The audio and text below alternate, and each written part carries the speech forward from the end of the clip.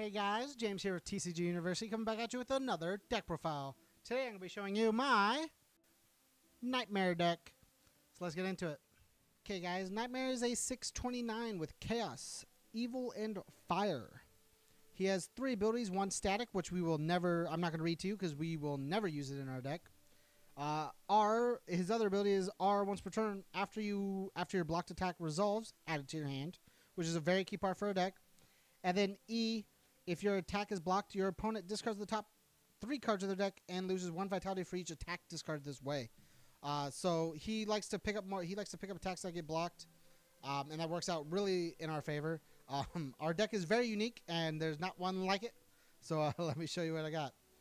The only attack with more than 3 damage in our deck, Prism Storm of Torment. Prism Storm of Torment is a 7/3, 7 high for 7 with a 1 low block. Gauge 7, Deadlock 7, you don't use Gauge, who cares? If it's the 7th card you attempt to play during a turn, it passes for free, then gets a free 7 damage, which just means it's going through. And then you'll never use it to enhance either. Basically, if you draw a whole hand of attacks, which is very likely because we play, I think last time we counted it was 27. If you draw a whole hand of attacks, all 6, and your opponent blocks just one of them, then when you go to play this as your 7th card, because you'll get to play 7 cards for a turn, it passes for free, and you get a free thing out of it. It's sick. It's a super cool card.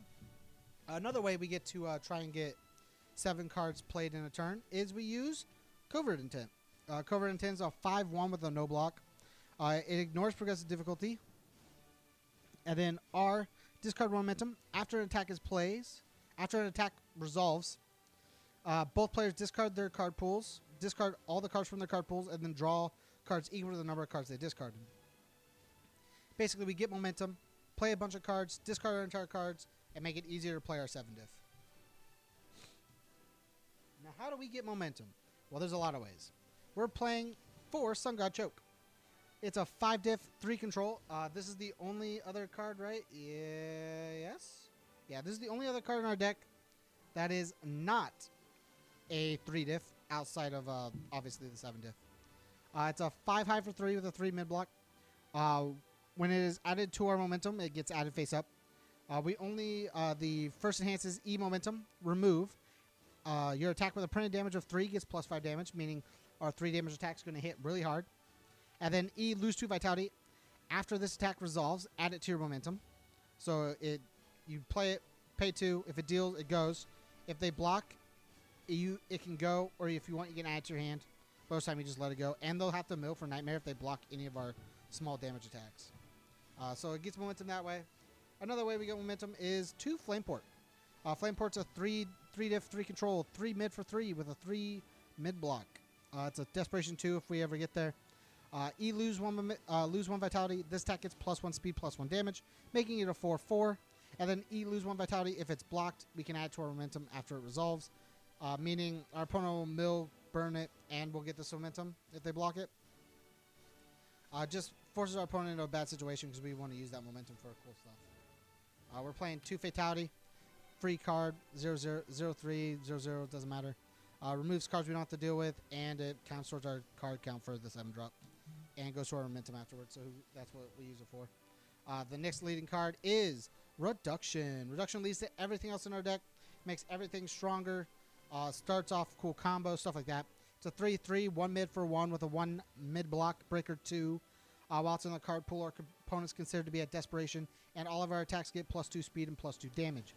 If it's not blocked, we do get a momentum. It's part of that's its enhance. And then if they do block it, obviously they'll mill and burn or whatnot, and we can just pick it up and play it again. So that means they have to have 2 full blocks for this reduction, which most of the time they just give us the momentum and choose not to block it. Next, we got 3 Affliction. It's a 3/3, 4 mid for 2. Breaker 1, Gauge 2. We'll never use the Gauge, don't worry. 2 mid block. E, name a card, reveal the top card of your deck. If it's a copy of the name card, draw a card. So you get to pick up that card. And then the momentum we use is this one. E, discard momentum, draw 1 card, reveal the top card of your deck.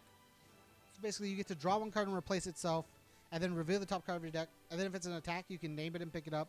If it's a foundation, you leave it and play your next card. So that way you don't lose a bad check. Because like I said, there are 27 attacks in this deck, meaning we are going to see a lot of attacks all the time. which is why everything's a 3 diff outside of a couple things. So let's get into the other stuff. We're playing 2 Tears of Scarlet. It's a 3/3, 2 high for 3 with a 3 mid block. E, your next attack this turn gets +2 damage, so we're increasing our small damage attacks into bigger damage attacks. And then E, if this attack is blocked, remove it from the game afterwards, meaning it kind of doesn't count as progressive. We don't have to worry about queuing cards if we check bad, basically. And then next we have 2 Redemption. Redemption is a 3/3, 0 mid block, 3 high for 3. If it's completely blocked, it still deals 1 damage, so we're still getting that damage in there. So if they do block it, they have to mill and burn, and then we still get that 1 damage. And then our next ranged or weapon attack gets +3 damage. And you'll be surprised about how many ranged and weapon attacks are actually in this deck. It's really weird. Didn't even play it that way. I just wanted a 3 damage attack that guaranteed damage and gave more damage to other things. And then the last card of our deck, and in my opinion, one of the most important cards, is Blood Offering Totem. It's a 3/3, 2 mid for 1 with a 0 high block with Breaker 1 as well. Safe on top of that as well. After this card is discarded from our hand due to our opponent's effect, we gain 5 vitality. That's whatever. We don't care. E, Momentum. Your attack with a printed damage of 3 or less gets +1 damage. This gives free damage to all of our small little dinky attacks and makes them bigger. And then E, add this card to your Momentum face up during the end phase. So it will always go to our Momentum during the end turn, which means our opponent never really wants to block it, or they'll end up having to just try and burn with Nightmare. And it's always going to Momentum, so it's just an always guaranteed Momentum. Okay, on to the other part of the deck. That's really just the main part of the deck. This one just kind of facilitates it. Next, we're going to talk about the draw power of the deck. We're playing 2 Fiddlesticks. One of the ways we get to 7 is you need to draw a bunch of cards. Fiddlesticks is one of the ways that we do that. It's a 2/5 with a 3 low block. E, twice per turn, destroy 1 ready foundation, draw 1 card. And then E, once per turn, add 1 card from Momentum to the top of your deck, and then that's playable just once, while the other one is playable twice. So you can draw 2 times a turn. The top ability is really good for playing the 7-drop, because like if you get Fatality, you can always add Fatality, draw a card, play Fatality, it moves again, so you don't have to worry about it. Draw another card if you need to. Like there's just a bunch of possibilities you can do on trying to get to play 7 cards so you can play the 7-drop. But drawing cards is very important. 4 New Empress in Netherrealm. It's a 1/5 with a 3 high block that says E, flip, lose 3 vitality, draw a card. Like I said, drawing cards is important. We are trying to get to play a 7-drop or play as many attacks as possible from our hand as we can. And one of the ways we do that is drawing cards. And then the last draw card in our deck is our Ranging Ado. It's a 1/6 with a 2 mid block that says Desperation E, draw 1 card. So more cards in hand means more likely to kill somebody. We are trying to play as many cards as possible from our hand, so True Identity helps us there. It's a 2/5 with a 3 mid block that says Form Commit. Your checks to play attacks get +1 for the rest of the turn. Just means we're going to pass things very easily. 1 Last of Its Kind. It's a 2/5 with a 2 low block that says we get to pay 2 and reduce the damage of an attack by 4, making it easier for us, making us take less damage. And then at Desperation, we give 2 damage to all of our attacks, which all of our attacks being really small matters. And then if our opponents ever get to deadlock, we get an extra 2 damage on top of that, which is also very important. On to other cool parts. This card draws, but we mainly use it for the other enhance. It's a 2/5, 2 low block. Born from Destruction. Has a Desperation Breaker too, so that's really good for us as well. E, commit, draw 1 card, only playable if you have lost vitality this turn. And then the main ability we use, which is E, if there's a copy of this attack and you're removed from game pile, this attack gets +1 speed and +1 damage. Basically, we try to mill through our deck as fast as possible and then remove cards with a couple other foundations to try and get to a point to where all of our small attacks get +1, +1, +1, +1, and just all these small attacks are now hitting for 5s and 6s instead of just hitting for like 1s and 2s. We got 4 Soul of the Sword. It's a 1/5 with a 2 mid block. We mainly play it for the bottom enhance of the fire enhance, which is E, discard the top 3 cards of your deck. Your attack gets +1 damage. Make all of our small dinky attacks bigger. We got a Worthy Vessel. It's a 1/5 with a 3 high block. E, flip, remove 1 card from either player's discard pile. Works out for our Born from Destruction. And then E, once per turn, lose 1 vitality. This attack gets +2 or -2 damage, making it easier for us to kill somebody or make it harder for our opponent to kill us. We got 4 Explosive Acrobatics. It's a 1/5 with a no block that says E, remove 1 card from your discard pile from the game. Helps out our Born from Destruction, of course. And then this deck gets -1 speed.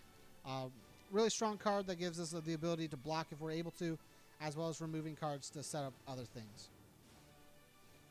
We got 2 no surprises. It's a 0/6 with a no block that says E, check a 4. Your opponent discards the top card of their deck. Basically, this card can either mill our opponent, or we use it to kind of like mill ourselves by checking a 4. It's a pretty good card. We're able to play it on every enhance. Then we got 2 Profane Sanctuary. It's a 0/5 with a 3 high block that stops Breaker off as a response. And then enhance once per turn, we can discard the top 2 cards of both players' decks, which is, again, more of the milling factor. One of the reasons, I never got to play it, but one of the reasons we try to mill through our deck so fast is for Hellward Bound. Hellward Bound is a 3/5 with a 2 mid block that says form flip, discard 1 attack from your card pool. And then E, remove this. Your attack gets +3 speed and +6 damage. Only playable if you have at least 10 cards in your remove from game pile, and you have no cards in your discard pile. So more damage on top of everything else, really. But we never really got to it. I kind of would have rather, if I change things, if you guys like this deck, talk to me. I have a couple ideas on how to change this a little bit for the better. 1 Soul Edge. Soul Edge is a 2/5, 2 mid block. I never really saw this card either. R commit, after your non-throw attack is completely blocked, your opponent discards the top 10 cards of their deck, and then they lose 1 vitality for each attack discard that way. It's like a bigger copy of Nightmare's ability.